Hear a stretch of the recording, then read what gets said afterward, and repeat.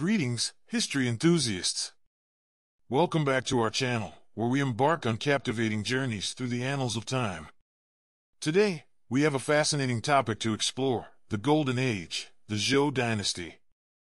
The Zhou Dynasty, spanning from around 1046 BCE to 256 BCE, was a remarkable period in Chinese history, characterized by tremendous political, social, and cultural development. It earned its title as the Golden Age of China for the profound impact it had on shaping the country's future. The story of the Zhou dynasty begins with the ambitious King Wu of the Zhou, who successfully overthrew the preceding Shang dynasty, initiating a new era in Chinese civilization. This transition marked a pivotal shift from the Bronze Age to the Iron Age, introducing revolutionary changes to the socio-political landscape.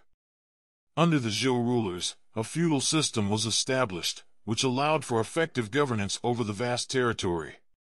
The king granted land to loyal nobles, who in turn governed their regions, maintaining stability and providing military support when needed. The Zhou dynasty's governance was also deeply rooted in religious and moral principles. The concept of the mandate of heaven played a significant role, asserting that the ruler's legitimacy was bestowed by divine approval. This belief not only ensured the ruler's authority but also imposed a moral responsibility to govern justly. One of the notable achievements of the Zhou dynasty was the establishment of a centralized bureaucracy.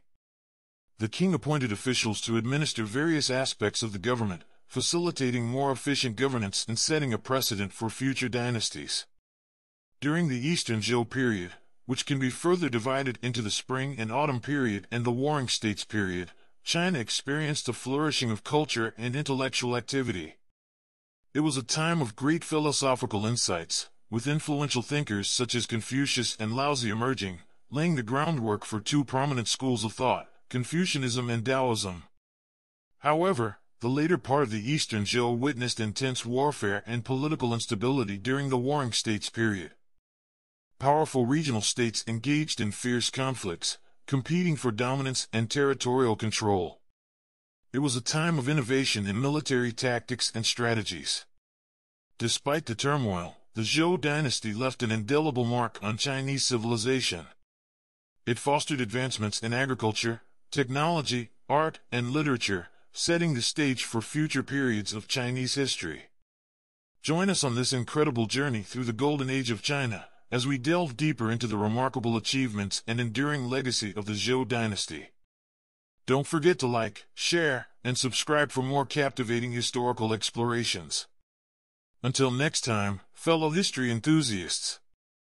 The Zhou dynasty, also known as the Golden Age of China, was a period of significant political, social, and cultural development that spanned from around 1046 BCE to 256 BCE.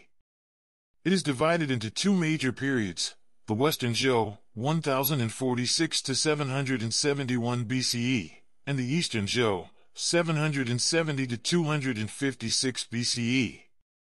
The Zhou dynasty was founded by King Wu of the Zhou, who overthrew the Shang dynasty, marking the transition from the Bronze Age to the Iron Age in China. Under the rule of the Zhou dynasty, the feudal system was established, which allowed the king to maintain control over the vast territory by granting land to loyal nobles, who in turn governed and provided military support. During the Western Zhou period, the dynasty experienced relative stability and prosperity.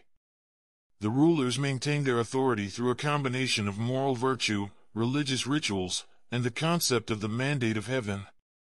The mandate of heaven asserted that the ruler's legitimacy was granted by divine approval, but it could be revoked if the ruler failed to govern justly. This belief system helped to maintain social order and provided a moral framework for governance.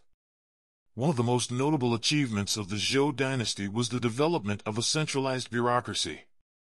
The king appointed officials to administer various aspects of the government, such as taxation, justice, and military affairs. This administrative system allowed for more effective governance and laid the foundation for future dynasties. The Eastern Zhou period is further divided into two sub-periods: the Spring and Autumn period, 770 to 476 BCE, and the Warring States period, 475 to 221 BCE. During the spring and autumn period, China experienced a flourishing of culture and intellectual activity. The era was marked by the rise of powerful regional states, increasing commerce, and the emergence of prominent philosophers such as Confucius and Laozi, the founder of Taoism. However, the later part of the Eastern Zhou, known as the Warring States period, was characterized by intense warfare and political instability. The regional states engaged in frequent conflicts, vying for dominance and territorial control. This period witnessed the development of innovative military tactics and strategies, as well as advancements in agriculture, technology, and philosophy. Despite the turbulence of the Warring States period, it also laid the groundwork for the eventual unification of China. The states of Qin, Chu, Shi, Yan, Han, Wei, and Zhao emerged as the most powerful contenders, and after decades of warfare, the state of Qin emerged victorious, establishing the Zhou Dynasty in 221 BCE. The Zhou Dynasty's lasting impact on Chinese civilization cannot be overstated. It established the precedent of a centralized government, emphasized the importance of moral virtue and leadership, and laid the foundation for Confucianism and Taoism, two influential philosophies that continue to shape Chinese society. The dynasty also witnessed remarkable advancements in agriculture, technology, art, and literature, setting the stage for subsequent periods of Chinese history. The Zhou dynasty is remembered as a time of remarkable cultural and intellectual flourishing, earning its place as one of the most significant periods in Chinese history.